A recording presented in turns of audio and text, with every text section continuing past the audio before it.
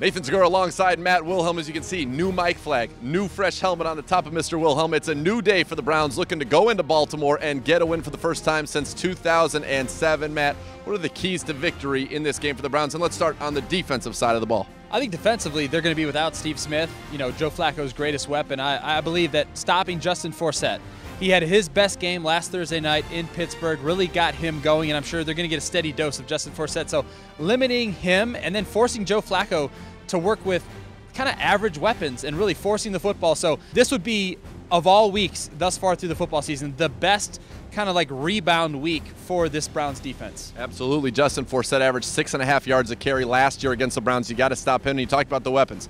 Steve Smith not expected to play with the 4 broken bones in his back.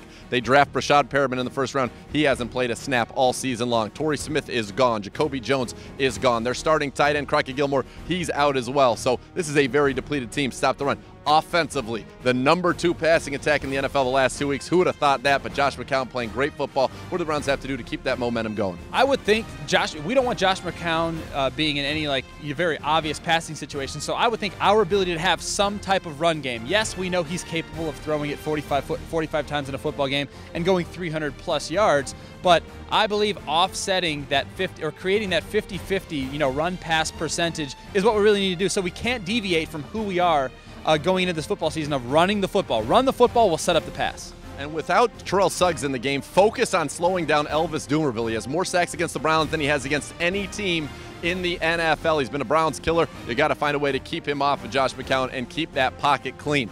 Sean Gibson is out. Jordan Poyer will start at safety. K'Wan Williams should be back, though, and we hope to have Joe Hayden officially listed as questionable. What are you looking for from the secondary this week? Great play. As we said, without Steve Smith, that real threat or that go-to guy for Joe Flacco will not be in existence. So our ability for our defensive backs to live up to the billing and really step up and make plays on the back end.